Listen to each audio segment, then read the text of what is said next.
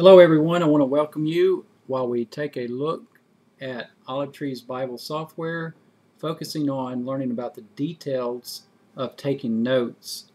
So there's three different places you can take notes. The first place that you can take notes is from the text itself, and here we have the English Standard Version open in the main window. The split window is hidden.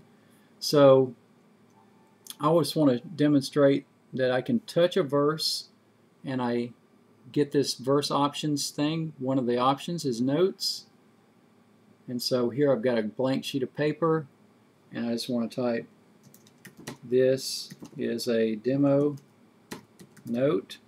By the way, I have a wireless keyboard, and if I didn't, you would see it and I would be typing here, but because I do, there we go. So we could save that. Just to show you, I can tap this little button, which is normally hidden, so you have to pull it down, and you just hit the tap to edit the title there. And so here we'll call this first, and I'll type global, which will explain that in just a second. So we'll save that note. There we go. The icon exists beside the reference, James 2:13. Now another way that we can do a note is to get down into some details. And so I'll do a note beside the phrase "without mercy." So this note is strictly for that phrase. Again, we get a pop-up options, blank piece of paper. This is a second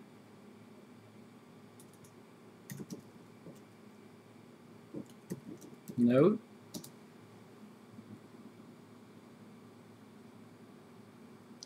And I'll put specific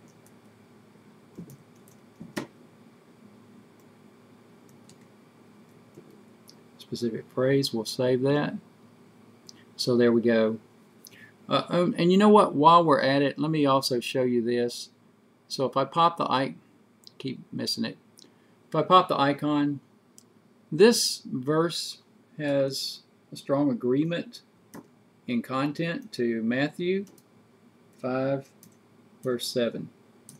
So here we typed a reference, and if we exit the note to get out of editing mode and go back into reading mode for the note, we can just tap that reference and we can pull up a very functional pop-up for that place in text. In fact, there's a note right there. I could well, I think only references work, and I can go chase down those references if I want to, and I can use my back to go all the way back to the beginning. So we have a global note and a specific note. I call that global because if I come over here and switch to a different translation of the Bible, the note that's anchored to a scripture reference is still there. This is our first demo note that we created, James 2:13 first global. Now you understand why I named it global. But the other icon for the second note created in the text is not there. We would have to go back to the version from which it was created in the English Standard Version to see that icon. Alright, so just to show you all the different places that you can create a note, I will open my split window. There it is, opened. And just to show you, we tapped my notes to open the split window in notes. You know, if we were in recently opened, you know, this is normally like we are looking at our English Study Bible, but here we can click open and go to my notes. Now my notes holds a flat list of all your notes, and it's in alphabetical order. So here's our James 2:13 ESV specific phrase notes. Here's our James 2:13 first global note, and I can look at those notes from right here. Also, just to demonstrate, I can hit this little expand icon at the very bottom, make the note go to full page. Now the expand icon goes back to a shrink icon, And again, you know, I could open up a pop-up window here and see that same reference. I can go back to a shrink icon and shrink it back down to the split window. I could also even do that from here. There's an expand icon. I could tap that, make that note go big, shrink it back down to the pop-up window, even though I'm looking at the same note twice, and the other place.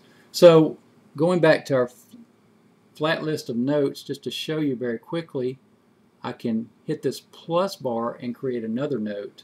Now if I'm at a sermon and the pastor's preaching from text over here, I can be typing text, you know, these notes are floating, and so tap to edit the title. Let me just call this floating. This is a third note we created, and so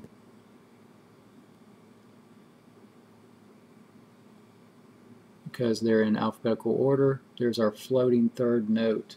I say it's floating because if I create a note over here, well, another way to word it, unless I'm creating a note from the text itself, it cannot be anchored to the text. Over here I can create a lot of notes, and I did. In fact, these notes without titles were created and I didn't give them a title.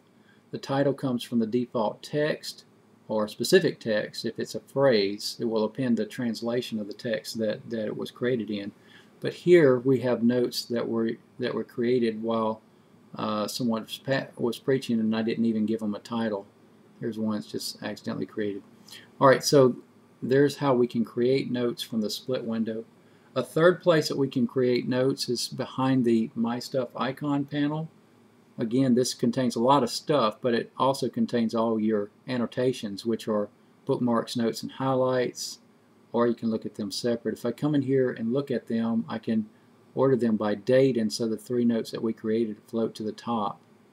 So let's talk about organization. I can put this in a new folder, which I will name Demo, and create that folder. Right now it's sitting in our root folder. These are created folders. The charts, maps, personal, demo, and outer space were created by me, and they're indented to show that they sit under here. I could put that in demo by moving the check mark from there to there, and so let me just do that for all our notes. Let me do it for this one too. Go back to folder. It's already created, so all I got to do is just move the check mark, go back and back, and then we'll do the last note that we did. So here we're talking about organizing your notes like you like them in folders. So here's our root folder, annotations. Here's our subfolders, or olive tree terminology, subcategories. And here I can see that my, go back, accidentally hit the screen. Here I can see that our demo 3 annotation are held in that folder. Another thing that you can do is, well, let me just open this up and look at this one. Just to show you very quickly, if I tap this reference, because this one's attached to the reference, if I tap that, then what I do is I force my screen to update its location. And if need be, if it has to switch which translation's open, it will do that. Let me go back in here real fast. I think I'm running out of time. But you can tag notes. Folders can sit in only one spot, but they can be tagged with many different tags. And I'll just tag this and show you that we've got 3 different tags. And if I come back and look at my note, at the bottom are these tags.